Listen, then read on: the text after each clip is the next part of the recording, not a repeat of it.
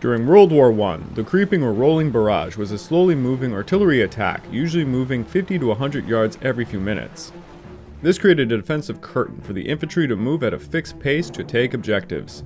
The creeping barrage was first used by Bulgarian artillery crews during the Siege of Adrianople in March of 1913 and was keenly reinvented in 1915 in response to the stalemates induced by trench warfare. The barrage would allow infantry to get close enough to the enemy. Explosions and smoke would cover their advance, preventing the enemy from firing upon them and providing them little time to man their machine guns when the barrage lifted over them. During the Battle of Vimy Ridge on Easter Monday of April 9, 1917, 4 Canadian divisions made a creeping barrage advancing 100 yards every 3 minutes.